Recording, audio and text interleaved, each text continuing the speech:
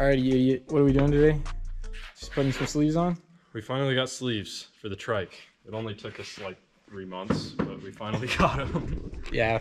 So this is the trike we built for our senior design project in high school. Yep.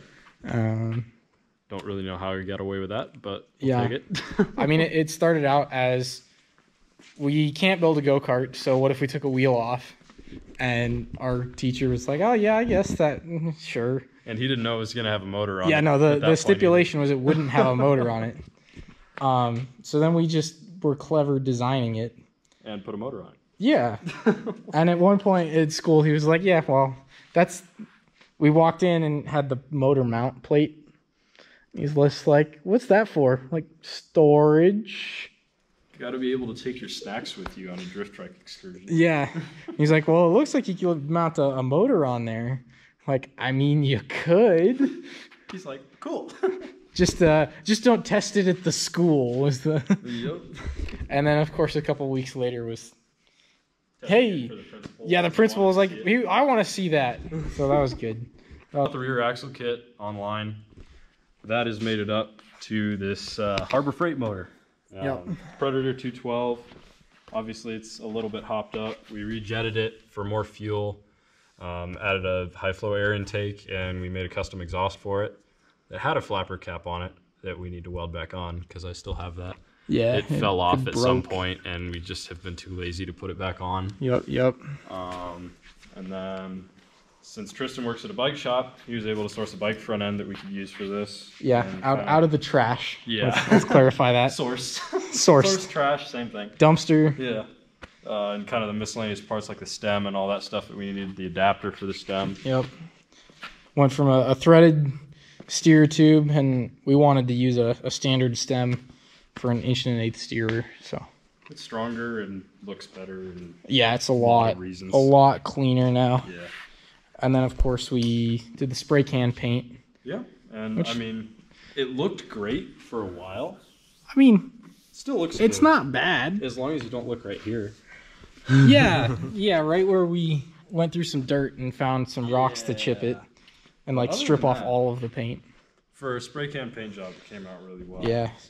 So we just have a twist throttle on here. We're actually getting a new one of those from Chris. We'll have to see if it works any better than the one we got. True.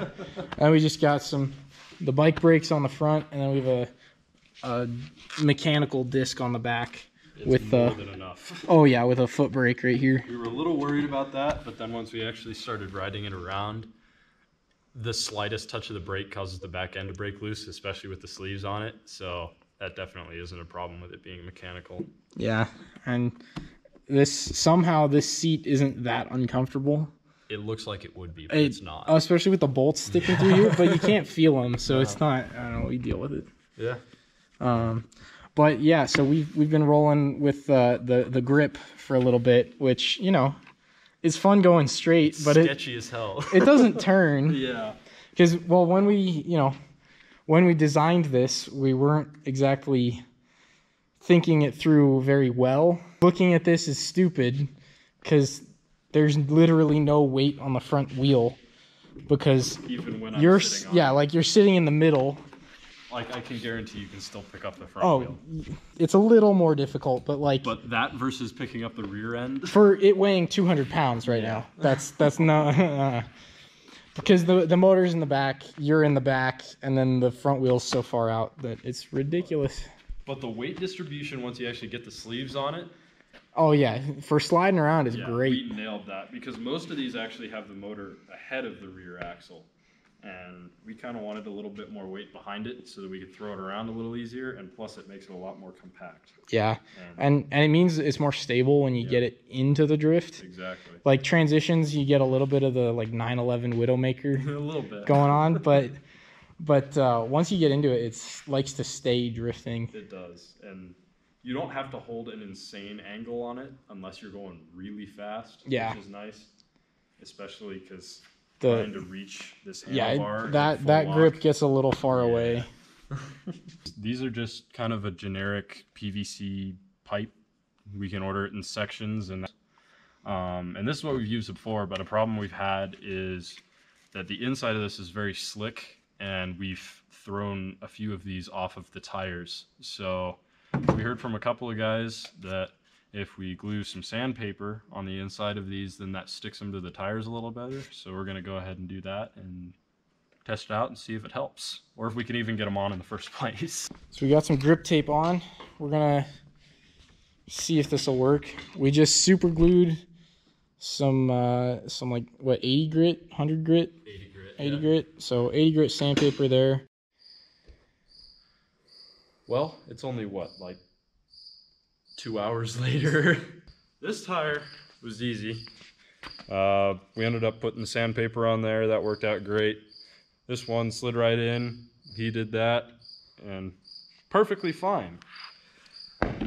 This other one, on the other hand, this tire is full, about halfway full of slime, because it doesn't want to fit on the bead very well, and hasn't since the day we got it. We tried to get a new tire, same problem. Might be the rim, I don't know. Anyway, this one, in order to get the sleeves on, we have to take pretty much all the pressure out of the tires. And we did that just fine on the other one, but we did that on this one, and of course the bead popped off. So we spent probably about an hour and a half struggling, trying to get the bead back on this freaking tire. As you can see, there's slime all the way around the rim there, and we lost quite a bit of it over there too. Yeah. But yeah.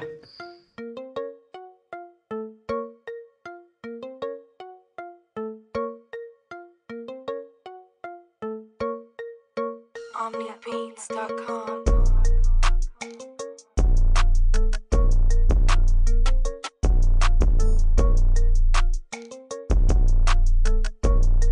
Oh shit.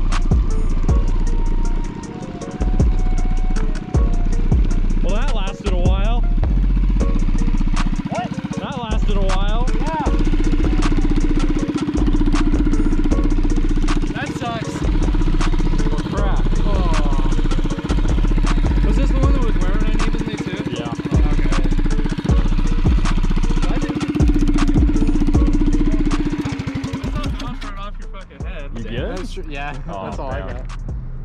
Well, please tell me you got that on film. Oh yeah, I did. Hell yeah. Okay. Awesome. You guys don't have a spare set, do you? Not here. You feel how hot this is, though. They're steamy. Ooh. Okay.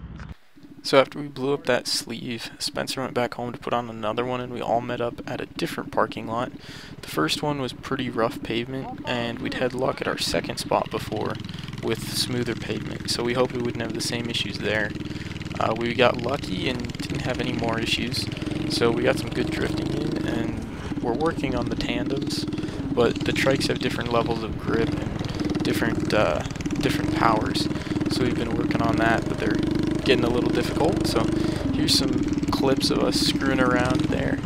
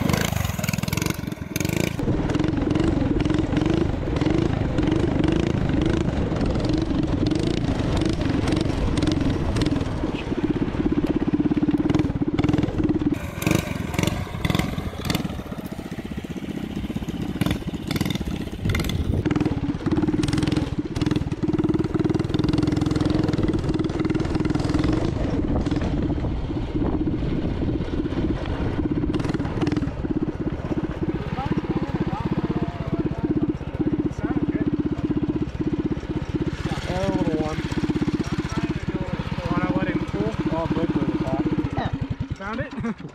It was like super slow motion drift in here without any grip. I know, it's weird. I see why you wear the gloves. My hands are raw. Yep.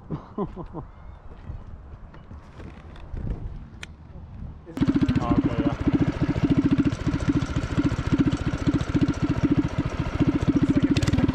What? Looks like a bit of a Karen. So. Yeah, a little bit.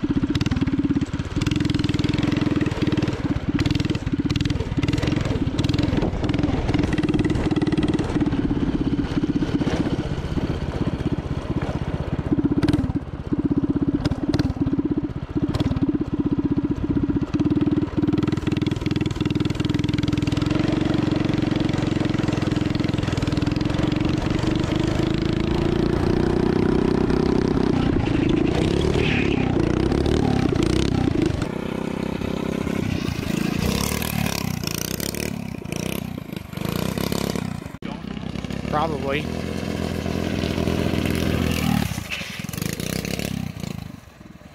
That was solid. Man. Lick that. Ooh, this is gonna be fast. Oh shit. Oh shit. That was scary. That was crazy. Did you see your light flash before your eyes there? What? Did you see your light flash before your eyes A there? little, but I think I can get the double. Yeah. I want to see him go for a 720 now.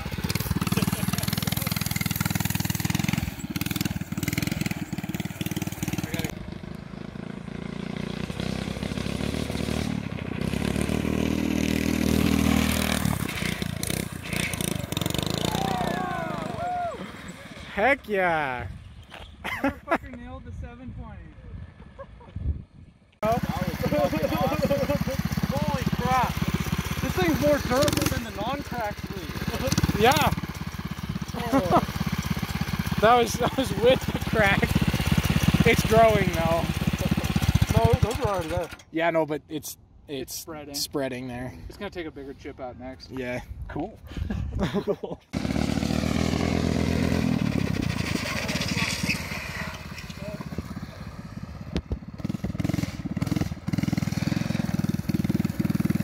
If I tried that, I would have gone right to the barn.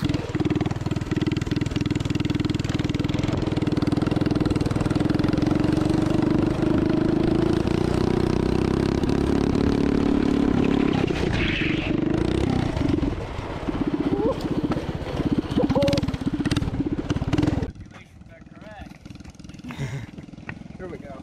Yeah.